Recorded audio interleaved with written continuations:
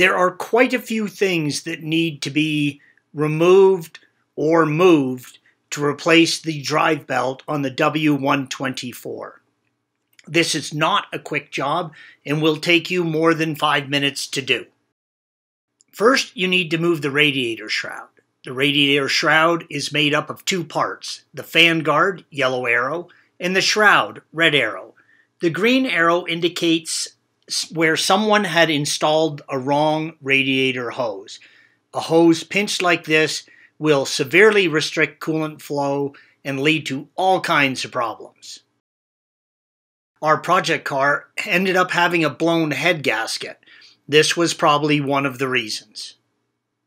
Squeeze in the tab that holds the radiator overflow hose and slide it back out of the clip on the shroud and fan guard as indicated by the red arrow. Set the hose and clip aside. Slide the fan guard to the right, yellow arrow when facing the guard. Rotating the guard will free it from its retainers. When reinstalling, make sure you install the guard with the top marking facing up, red arrow. With the guard free from the shroud, place the guard back over the fan, red arrow. Remove the clip, red arrow, that holds the shroud to the radiator on the top right-hand side. Remove the clip that holds the shroud to the radiator on the left side. The clip is located between the two hoses, red arrow. Use care and slide the shroud out between the fan and the radiator, red arrow. Slide the guard off the fan and remove it between the fan and the radiator, red arrow. This photo illustrates how the plastic pegs on the guard, yellow arrows, sit in the corresponding receptacles, red arrow. At this point, you can release the tension on the belt and slip it off of the alternator pulley. Place a 15mm socket over the bolt on the tensioner, red arrow, and turn the socket clockwise. This will untension the belt. If you are replacing the belt, you need to follow the following steps.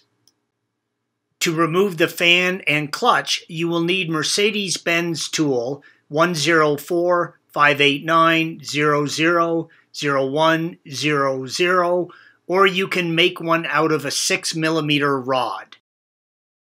The lower part of the tool will sit in a retaining groove, while the end of the tool sits in a hole in the pulley to hold everything while tightening or loosening the bolt, red arrow.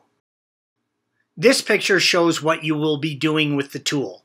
The fan, clutch, and pulley all have been removed for illustration purposes. You will be doing this by feel. Insert the end of the tool, yellow arrow, into the retaining groove behind the pulley. You will need to rotate the pulley until the tool finds its seat in the pulley, red arrow. This can take a fair amount of trial and error. It is much easier to spin the pulley if you have already removed the drive belt.